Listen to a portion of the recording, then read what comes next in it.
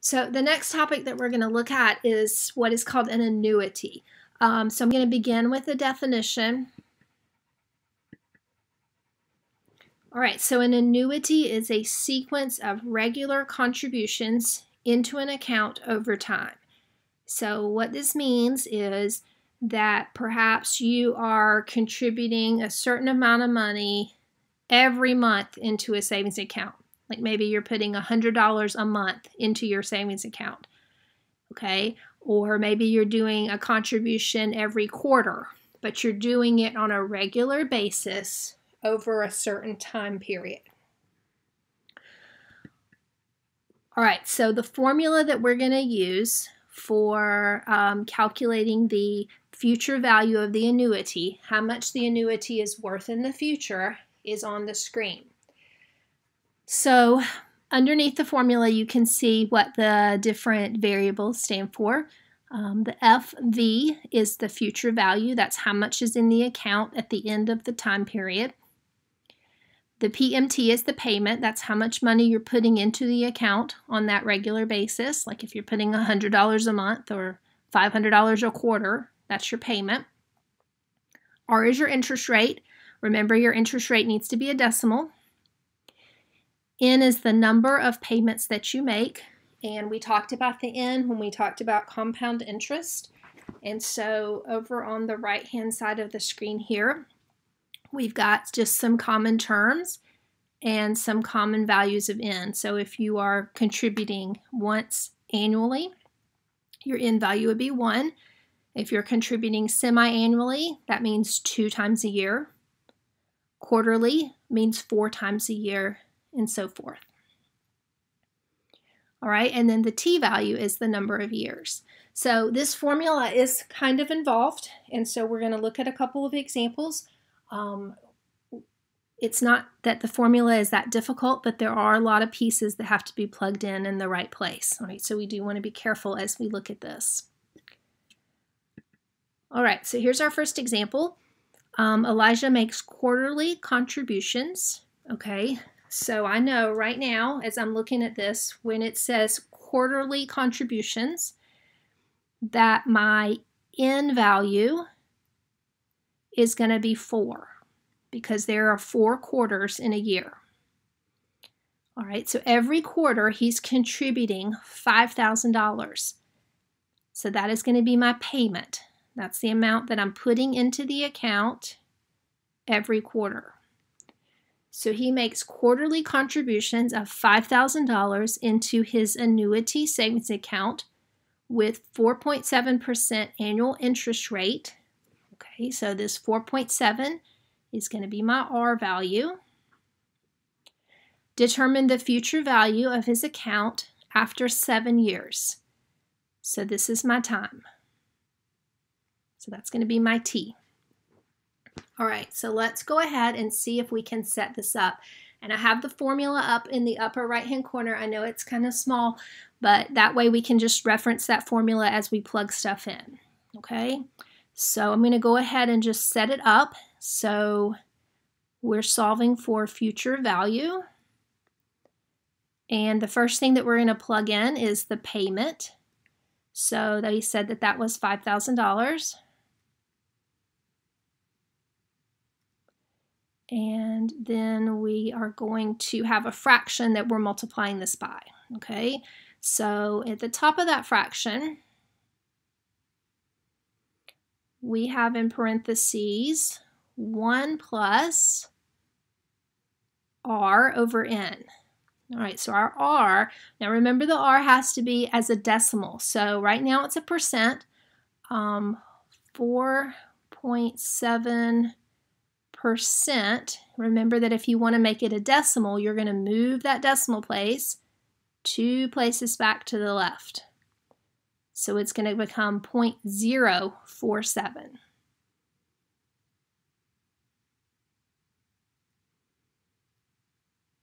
All right, and that goes over the N value. So we said N was 4.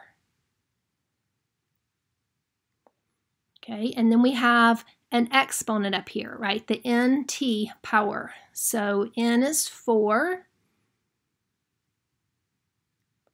and the t value is 7.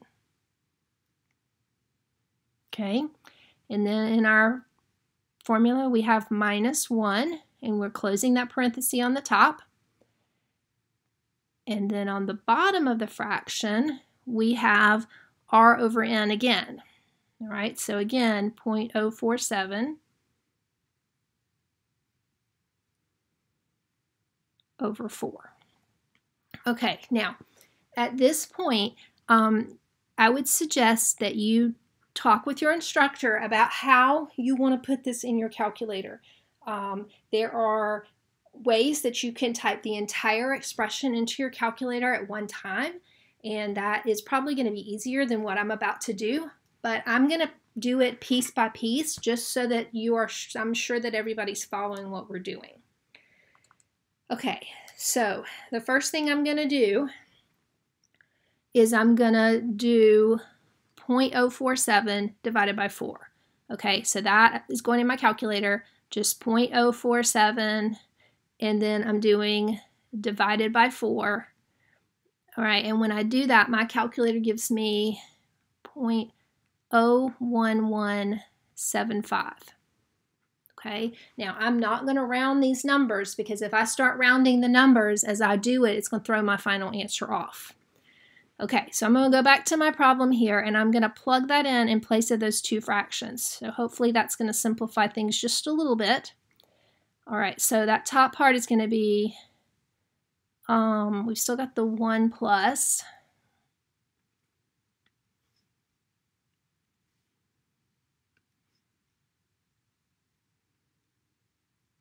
And then my fraction, 0.01175.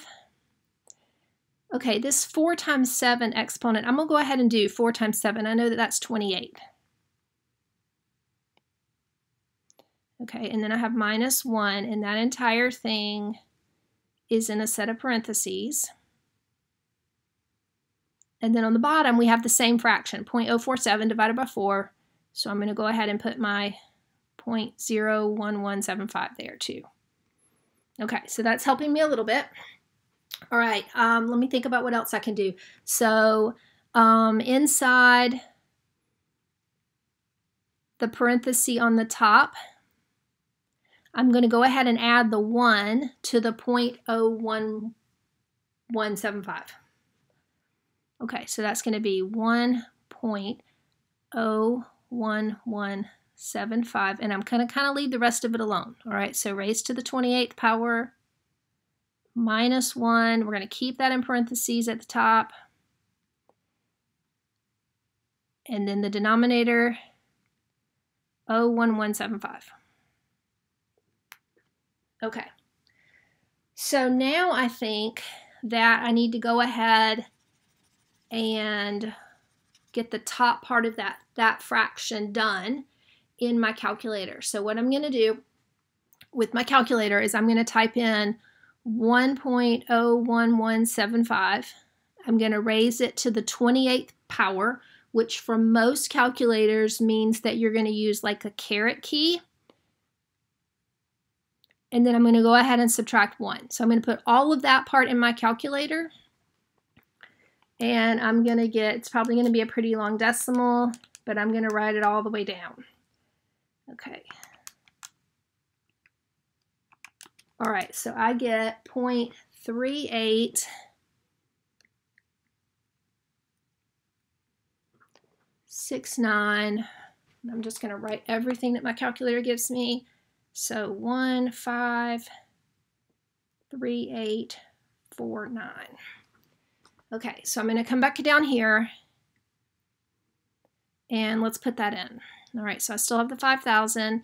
I've now done the top part of the fraction, so I've got this lengthy decimal here. And again, you really don't want to round these things, because when you round and then continue to calculate with a rounded number, it's just going to throw that final answer off.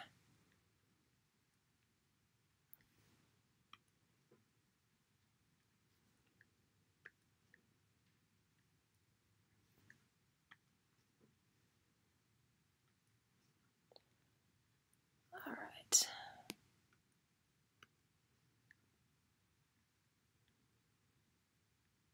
Okay, so that gets me to that point. Okay, so then I think that I'm pretty good about, I can just go ahead and type in what we've got there, and I think that the calculator will be fine with that. So I think at this point I'm then going to just type it in, and so in my calculator I'm going to do 5,000. I'm going to hit the multiplication key. I'm going to put this long decimal in that I've got here. I'm going to use the divided by key, and then that decimal. Okay, and so I'm going to put that in my calculator, just like I've written there at the top of the screen.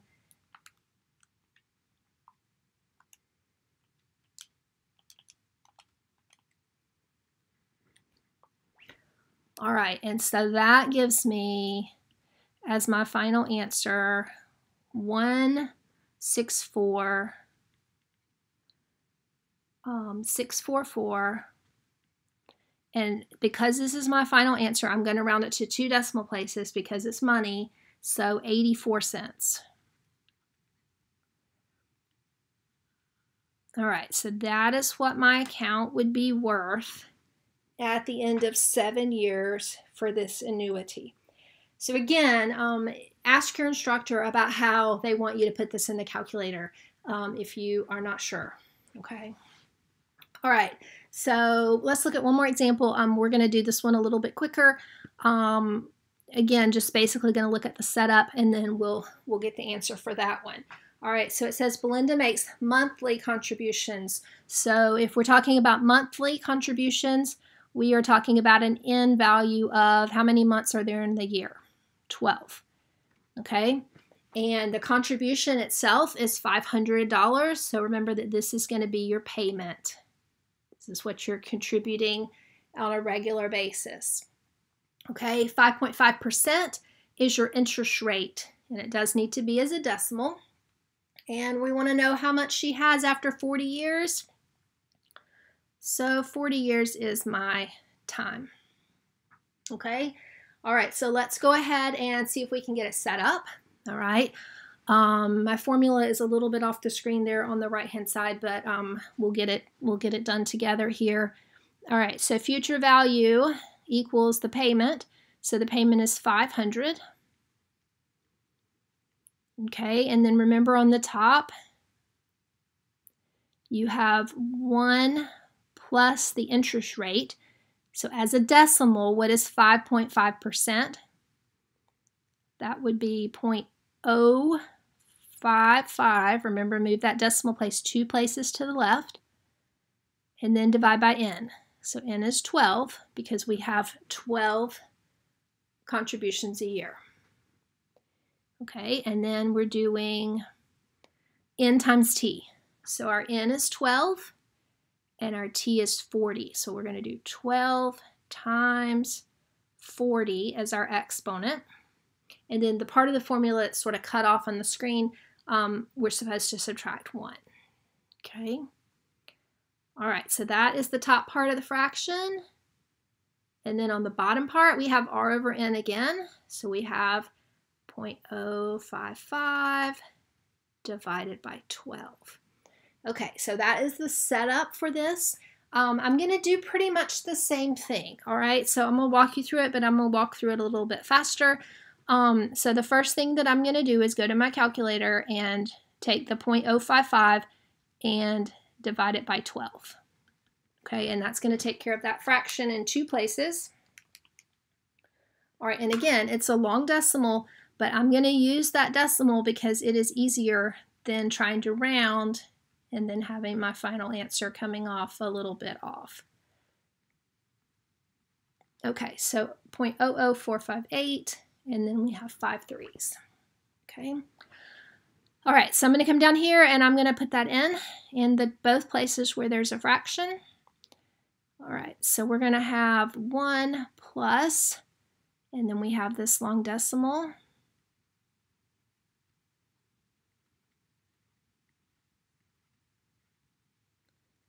Okay, and then we're going to raise it to the 12 times 40. So 12 times 40, I do not have a calculator for that, is 480.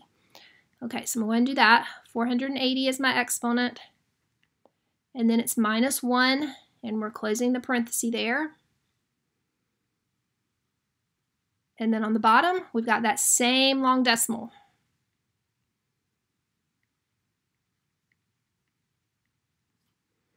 Okay. All right, so what am I going to do next? So I'm going to come in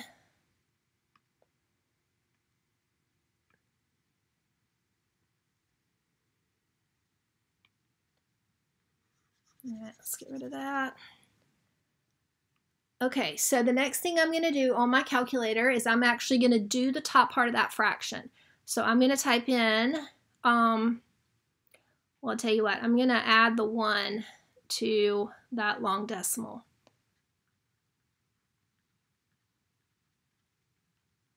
All right, so that's pretty easy. That's just going to be 1 point.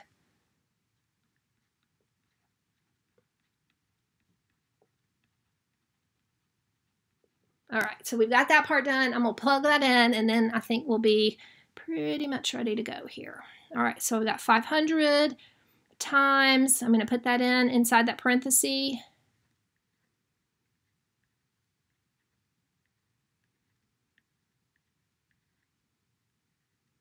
Okay, remember that that number needs to be raised to the 480th power, and then we're going to subtract 1.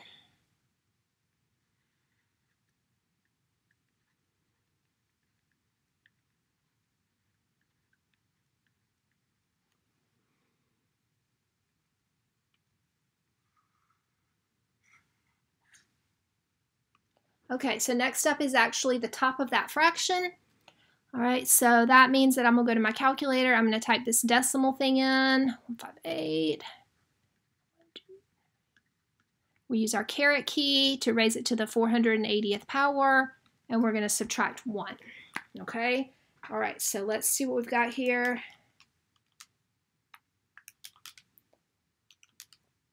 So I'm going to raise it to the 480th power, and I'm going to subtract 1. That's going to give me 7.97. I'm just going to write it down here. So we've got 500 times, the top part becomes 7.979764757. And then we're going to divide by that decimal. Okay. And then the last step is we're going to just type that whole thing in our calculator there. All right, so we're going to do 500, do the multiplication key, type in the 7.97 number.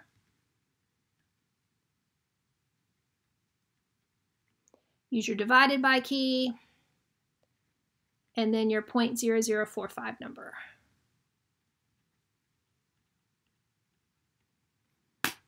All right, and that should give us our final answer.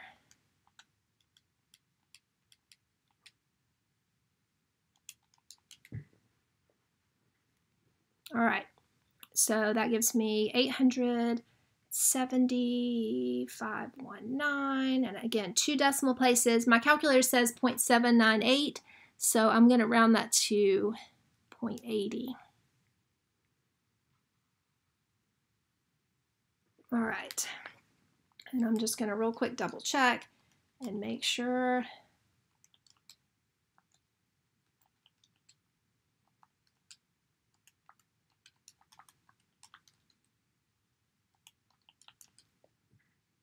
Yes, okay, so that looks good. And again, I would encourage you, if you're watching the video and you are getting a little help with this, that you also ask your instructor about how they want you to put this in the calculator, because there are easier ways to type this thing in maybe than writing out these really long decimals. But you do want to end up getting an accurate answer when you're done, so you don't want to round too early.